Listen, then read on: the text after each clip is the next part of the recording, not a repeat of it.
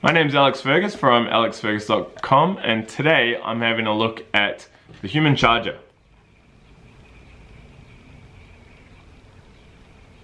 Which is this device here, also known as the Valky device, I think that's how you call it. So I was sent this to play around with because, as many of you know, I'm into sleep. I'm also into gadgets, technology, optimizing performance. I do a lot of traveling, and I have some travel coming up as well. So, and I work with clients and all those people looking at improving sleep. So one of the team sent me, or I bumped into him in LA at the Bulletproof conference, and we got talking about this device, and I had my doubts, and I still do. So he explained a bit about it, and he said, look, I'm gonna send you one, you can test it, and see what you think. So it actually arrived about 2 weeks ago, and I had it sitting here, and I hadn't really got around to opening it. So I've just opened it now, and yeah, it's a pretty nice device. It comes with, what have I got here? It comes with the battery pack, I guess that's what it is, with a big button on it. And then it comes with the headphones, which I was playing around with before, and then I got in a big tangle. So if anyone can come up with tangle-free headphones, let me know. Well, they deserve to be millionaires, honestly. Anyway, so they look like earbuds, but they're not. They've actually got little LEDs on the end of them. So when I press the button here, see how they shine? Boom. It's like a whitey, bluey light, right? You wouldn't want that at night. Now they go in the ear, and you're getting light shining down the ear. It also comes with, and I'll explain why that you'd want to do that soon. It also comes with a charger, USB charger. What else have we got here? We've got some earbud sizing kits, you know, for the big ears and the little ears and stuff. Not that that really matters, to be honest, because you're not trying to get a seal. Well, I don't think you are. You're not really trying to get a proper seal, so you get good sound quality. You just want a good fit more than anything, so it's still important to have that. And then a bunch of instruction manuals in various languages. Which one's English? Here we go. This is English, yeah. So I'll have to have a read through this. So that's what it comes with. Now, for those of you who have read my article on morning light and how it's important for sleep, you'll know how light, various colors of light, you know, have different impacts on the body. So blue light, for instance, is stimulating, and you don't want that at night. It suppresses melatonin, can pump up cortisol. It's the last thing you want when you're trying to get to bed, which is why you'll wear blue blockers and dim the lights and everything like that. And you can read about blue light on my blog, alexfergus.com, if you have no idea what I'm talking about. Red light, for instance, is very healing, okay? So I've got a red light device, a Juve red light device, and I've written about that as well, and how beneficial that is for healing and everything. So another thing is, the timing of light exposure can impact the body, and in particular the circadian rhythm. So again, blue light late at night is stimulating, right? You don't want that late at night, but it is beneficial to get that in the morning, all right? And even during the day, because that blue light effectively is signaling the body and the brain that, hey, the sun's up, okay? Because anytime you really get that blue light in nature is through the sun. So it's signaling the brain that, hey, the sun's up, you know, let's go about our day, body temperature should be higher, energy should be higher, reproduction cycle, you know, all that sort of stuff. We're digesting food and all that sort of good stuff. But unfortunately, not everyone can get outside in the morning, okay? Maybe you work night shift, maybe you're traveling, maybe you just start early mornings, maybe it's really cloudy or dark. Saying that, it's still better to get outside than stay inside, even if it is cloudy, because you still do get that bright light coming through. Though it may not feel that bright. But anyway, so what this device does, it allows you to hack the sun in a way. So the body has photoreceptors in the ear canal, okay? Just like in the eyes and even on the skin. Apparently there's a lot in the ear. So what this company have done is created these earbuds, light sources that go in the ear. Now the idea is you turn this on for 10-12 minutes, I think it runs for, chuck them in the ears, and that's shooting photons, light photons, at a particular wavelength. I don't know exactly, but I think it's a bluey, greeny, I don't think it says in here. I'll have to look at all the data to see exactly the wavelength of light that they're using. Here we go, 450, peak wavelength, 450 nanometers, 12-minute duration, 10,000 lux within 1 centimeter. So it's really bright, okay? So you get really bright light going straight into the ear. And then that's going to have a stimulating effect pretty much it's like an artificial sun, and it's going to trigger the body to, you know, cause all the good things that happen when the sun comes up in the morning. All right, and again, read about this in my article, the importance of morning light for sunlight, morning light for sleep, because I explain all the science and what's happening on a hormonal and neurotransmitter point of view in that article. No, I don't want this video to be about that, and instead I want it to be about this. So if you're following me on Instagram or Facebook, I share a lot of my sleep stuff, right? I use the Oura Ring here, and many of you know that I sleep really, really good. It's a big passion of mine. I do whatever I can to get a good night's sleep. So this is why I haven't really been bothered using it lately, because, well, since it arrived, because I'm already getting good sleep. I got stable sleep patterns. It's not an issue. I'm out for the night. I fall asleep like that. I wear blue blockers at night, and we're coming into summer here in New Zealand, so the sun's already up at, you know, 6 o'clock in the morning, and it's nice, bright, warm sun. So I'm getting outside anyway, right? So I was like, well, I don't really want to use this. Like, there's not much point in using it at the moment, but I can see the benefits. If it does what it's supposed to do, I can see the benefits for night shift workers, for travelers, or for those that live in very northern or southern latitudes. For instance, Finland, and that is where this, there's a thing somewhere, that is where this was designed, as you can see. Designed in Finland, right?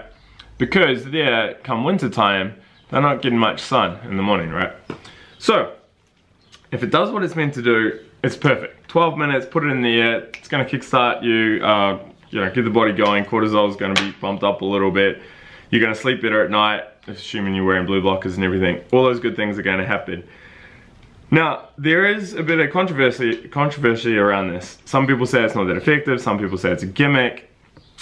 I had read those stories, and so I was a skeptic, which is why I got talking to the company in LA, and they said, look, you have to try it. So it's been sitting here on my desk for a couple weeks, and I played around with it, but I was like, oh, it's no real use.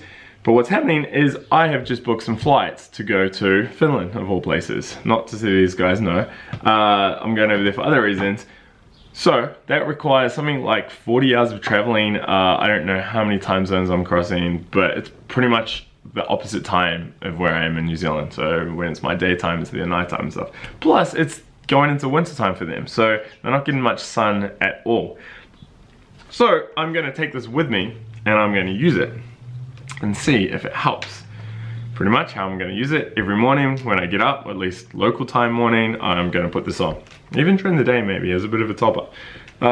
So that's what I'm going to be doing over the next week or two, and then I'll be able to give you my thoughts on how effective this device is. So this is the device here. As you can see, it's got a big button on the top. You press that, it glows, and the light goes. Apparently that runs for 12 minutes, and then it automatically shuts down. You press it again and you just switch it off. The manual here explains silicon fittings, USB connector, and then it's got a few benefits in here. So increased mental alertness, increased mood, energy levels. It's saying use the HumanCharger on a regular basis, once a day within 2 hours of waking. Jet lag recovery. So this is what I'll be using it for. When you travel across several time zones, you're likely to experience some jet lag. HumanCharger is perfect for accelerating recovery from the unpleasant symptoms of jet lag. If your flight is eastward, use the HumanCharger first thing in the morning, 4 times during the day. So it's got a whole protocol here, alright, depending on which way you're going. But I'm told there's an app, so I'm going to go check out the app. For more detailed trip-specific instructions, you can download free HumanCharger companion app from the store. Shift work, energy boost. If you need to extend your day or wake up particularly early, so you can use it for shift work, jet lag, winter blues, or just on a day where maybe you slipped in or you don't want to go outside in the morning. Alright, so I've just downloaded the app, HumanCharger app. Let's see what happens with this.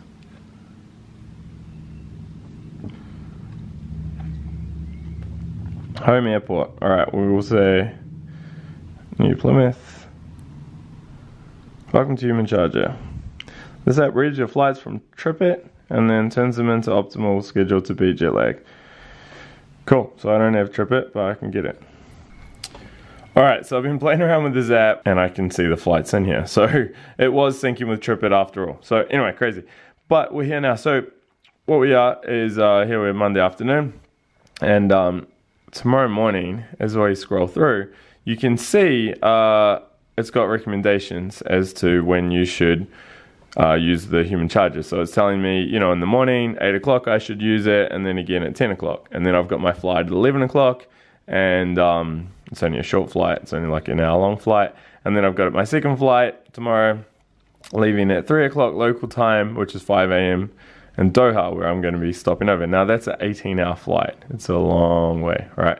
So, and then as I scroll through, it's got all these recommendations, right? So it's got 4 times where I should be using it, which align. The first one is 1 o'clock in the morning, New Zealand time, my home time, and then, which is 3 o'clock Doha time, all the way through till 8 p.m. Doha time. Which is interesting because I'm just confused. I'm like, is that working? So it says a dose taken at this point helps you adjust to local time. Does that mean a local time in Doha or local time at my end destination, which is another flight afterwards? I'm not 100% sure how that's working. I might have to reach out to them. But actually, I'm thinking it is the end goal. At first, I thought it was for Doha because, you know, there's like 4 flights there, and that's the 4 times there, and then there was nothing when I landed in Helsinki in the morning, right? I landed 7 o'clock in the morning Helsinki time, so you'd imagine some light dosages there, right? But then looking at it, it's telling me I need to do use the HumanCharger at 9 o'clock Doha time. So anyway, I'll need to clarify that. But if it all is aligned with your end goal, as in Helsinki, then it's pretty cool, and it's definitely going to be something that I'll use to help me adjust. See, for instance, it's telling me I should be using it at 9 o'clock in the evening Helsinki time, which I thought it would be like, you know, you use it during the trip, and then you land in Helsinki 7, 8, 9, 10 o'clock in the morning, you're hammering it, and then when the sun goes down at 4 o'clock, oh my god, that's going to be crazy, then you back off. So I'm a bit concerned that it's pulling my data from New Plymouth, because those are the times. Anyway, look, I'm going to play around with it, but to be honest, I'm a total believer in, when it comes to traveling, just to get as much sleep as possible, and then towards the end of the trip, try and adjust to the local time. And I will be using this when I am waking up, and to help kickstart me, as well as using caffeine and then blue blockers. But I've written a few articles on jet lag, so I won't go into that. But anyway, I fly out tomorrow, so yeah, I'll keep you posted on how it all goes. Hey guys, Alex here. So I'm back from my epic Finland trip to Helsinki. Huge trip, 10 days away I think it was. Coming back, going over it was like 35 hours of traveling. Coming back I was further north, so it was 4 flights, an extra flight, 44 hours of traveling, 44 hours door to door. It was insane. One of the flights was like 17 hours or something. 11 time zones, so it was literally the opposite, you know, like daytime here in New Zealand was nighttime over there. So it was perfect chance to test this out, the Velky HumanCharger, which must have flat batteries right now. Anyway, so before I left, I mentioned how, you know, I didn't know that much about it, and I tried it, I think 2 or 3 days, maybe twice, I think that's all I tried it, and I didn't really notice too much, but then I thought about it, I was like, you know what, like, I already feel really good. This is before I left, you know, I feel great, my health's great, my Oura Ring data was always showing anything from 85 to 95% sleep score, my readiness was really good, I wasn't stressing the body much, I was doing 1 training a week, I was doing all the right things when it comes to sleep, right? So wearing blue blockers, pitch black room, stable bedtime, you know, consistent bedtime, consistent wake time. I'd wake up in the morning, I'd go outside and ground. It's summertime here in New Zealand, so the sun's up nice and early. It's bright sun, lots of sunlight. I'd go outside, I'd get that sunlight in my face. I'd go for about a 40-minute or 30-minute walk. During the day, I'd get back outside, and then yeah, nighttime would do the opposite, you know, blue light glasses and all that. And I could sleep in, like, you know, I could do whatever I want. Like, I was flexible with my sleep time, and yeah, as a result, I was getting amazing sleep data and feeling good. So it was only natural that when I used the product, the HumanCharger, the sunlight in your pocket device, that I didn't really notice too much, right? Because, I mean, what? I didn't need you know, I didn't need that benefit, so to speak. And then even during the day when I am inside, every now and then I'll just go outside for a walk, or I'll check the garden and stuff. And check out my vlog at alexfergus.com, and you can see more about these things and how I live my life in that. But yeah, I'm gonna just pull up a few data points here. So this is the ordering app. Check out my review, and there is a new one just been announced, so I'm excited to see that. So this is before I left, right? Like, look at these sleep scores: 91, 85, 88, 85, 84, 94. Like, they're really good scores, and the bottom line there is deep sleep. So, you know, my sleep's not an issue, right? And, you know, I'm getting like 9 hours sleep and stuff. Readiness scores as well were, look at this stuff. This readiness score is based on, once it focuses in, based on HRV, heart rate, or sleep, you know, activity. Look at these readiness scores: 94%, 87, 80, 85, 86, 87, 85, right? So the reason I'm showing you this is I am healthy, I don't stress the body too much, I'm getting a lot of sunlight, I sleep great. So this is designed to help the body when we don't have perfect sleep, we don't have bright light, when we are traveling, when we're stuck indoors, you know. When you're not living the life I am, when here it's 3 o'clock in the afternoon, I have a shirt off, I've just been out in the garden in the sun, right? A lot of you are stuck in offices or trucks or wherever, and you might not be able to get outside and get that sun. Or you're living in northern climates and you don't get the sun, you know, until 3 o'clock, or until like 10, 11 o'clock in the day, and then it sets at 3 o'clock, like it did in Helsinki, which is crazy. Or you're doing a lot of traveling, and in that case, I realized that this actually is a good product, or amazing product, because it can help you get the things that I'm getting here in a normal life. So, for instance, when I was traveling in the morning, in Helsinki for instance, it was so dark, right? And then the sun would come up, like hardly come up, it'd be cloudy, so it's not a very bright day, and then it's just hovering on the horizon, and then it's setting again at 2, 3 o'clock in the afternoon. There's just not much sun around. So using this, I could mimic the sun without, you know, while I was sitting inside or sitting on a plane. And I noticed like it was giving me a bit of a stimulating hit. Again, I didn't notice this prior to going, but when I was there, it was a lot more pronounced. And I think it was because here, I didn't need it, you know, like I was getting the sun from outside, but over there I wasn't getting the sun, and it was like, wow, you know, this is doing something. And then from a circadian alignment, circadian rhythm, jet lag point of view, here's my thoughts. This helped, and I'll show you how it helps using the app. I'll get into that soon. This helped when I got to Helsinki. I went to bed the first night around 10:30, 11 o'clock, right, local time. That was 9:30 in the morning New Zealand time. Now I'll admit I didn't get a ton of sleep on the trip over. I think I got, you know, like 5 hours sleep on one flight, and then about 3 hours on the other, and it was like 35 hours of traveling. So yes, I was quite tired, but in previous trips, before I've had this device, even despite the bad sleep, when I got to the destination, I'd be exhausted, but you'd go to bed and you'd just be like, you know, your mind was racing, I just couldn't sleep. And that happened in America, for instance, on a recent trip, where I was up till like, you know, 3 o'clock in the morning, just lying there in bed. And so it was funny because I went to bed, tired, exhausted, thinking, I really hope I get to sleep. And I did. Like, my sleep latency time in the Aura app was tiny, it was minuscule. I don't even remember like falling asleep. You know, it was one of those nights where you get into bed, turn the light off, and then you'd wake up. So that was great. And again, it's very hard to quantify this exactly, like what would have happened if I didn't have this. I don't know. I can't do that, unfortunately. But I did know that I was falling asleep bang on, you know, 10:30, 11 every single night of that trip. What didn't happen though was I didn't stay asleep for an extended period. So I was waking about 6 hours later, at about 5 o'clock, 4:30, 5 o'clock, pretty much every morning in that Finland trip, I'd wake up. Which is funny because that time is like 3 o'clock in the afternoon, local time, New Zealand. So it wasn't like I was waking up at, you know, 9 o'clock in the morning, local time, sorry, New Zealand time, you know, when you'd expect to wake up, or 8 o'clock in the morning. I was waking up in the middle of the afternoon, which was kind of weird. But the point was, I was falling asleep fast, which is a big thing for traveling, and I was getting good sleep in those 6 hours, all right? It was just shorter.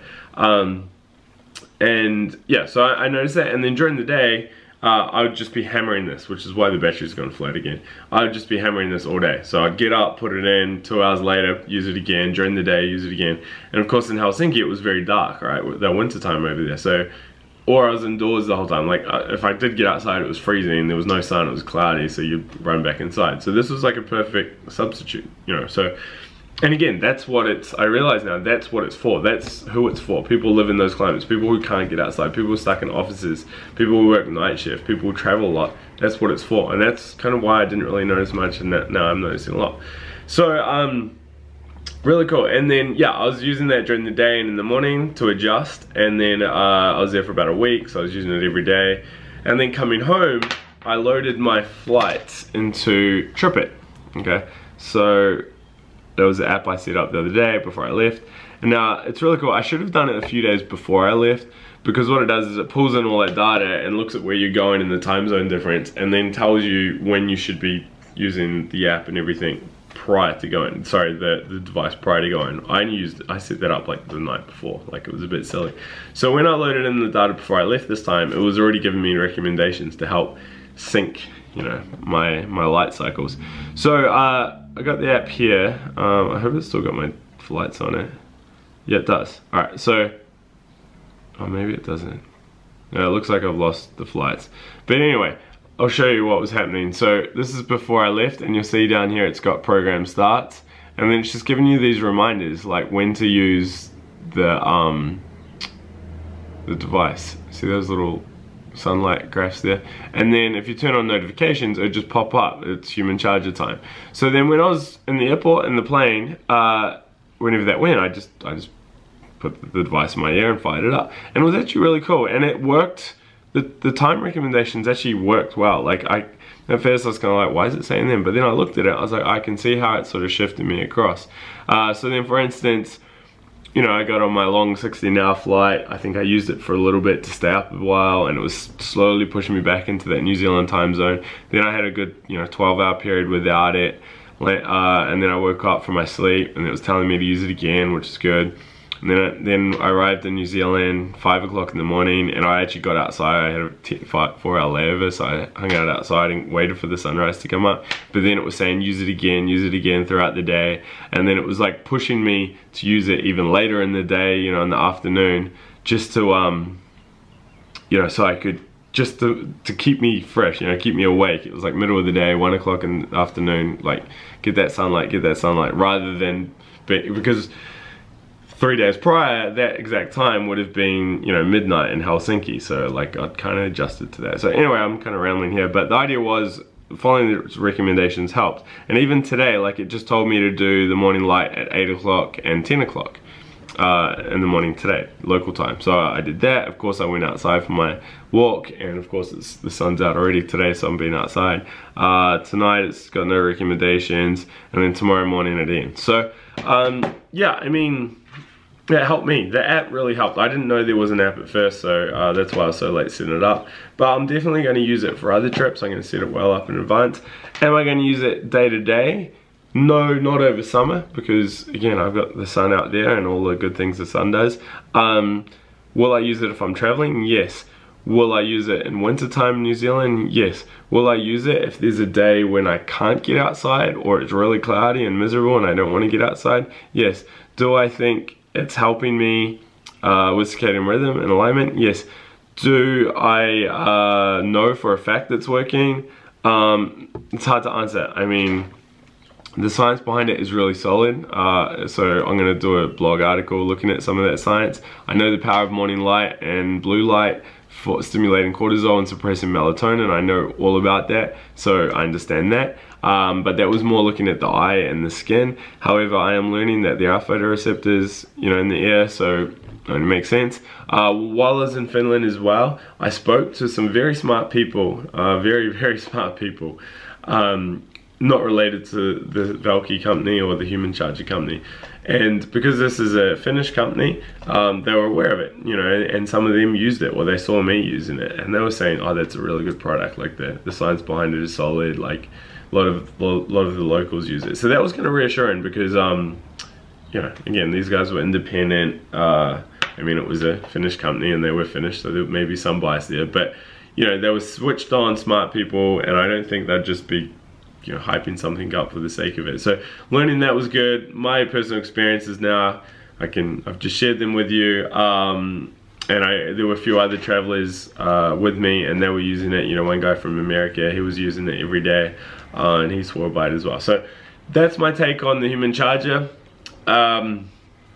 Don't know what else to say. Check out the blog at alexfergus.com where I do a full review and look at a bit more of the science. Check out my article on morning sunlight and why you need it for sleep. Check out my article on blue light and why you need to block blue for sleep. Make sure you get a pair of blue blockers as well. Any questions you have about this device, or if you're still a doubter, leave your feedback or questions or comments in the feedback section or comment section below, and I'll answer them, or I'll try and find the answer to them if I don't know it for sure. If you do get it, do understand that there is an app as well. If the people from Valky or HumanCharger are watching this, here's my tip for you. Update the app. It's a little bit clunky, a little bit outdated. Update the app and maybe put in like recommended sleep times as well for when you're traveling, because I still had to try to figure out, oh, when's the best time to go to sleep and stuff, especially while flying. That would be really cool. That would just, you know, set the app apart. But yeah. Alright, so 3 o'clock in the afternoon, I've got to get back to work and do some other stuff. Again, any questions, let me know. It's Alex here from alexfergus.com. If you're watching this on YouTube, hit subscribe because I do a ton of reviews. Check out my vlog if you haven't, my authentic Alex vlog, and you can see more about my life, and you can even see how I'm using this on a day-to-day life. Follow me on Instagram, alexfergus_coach. I share a lot of little stories and insights into my day as well. And that's all. Bye.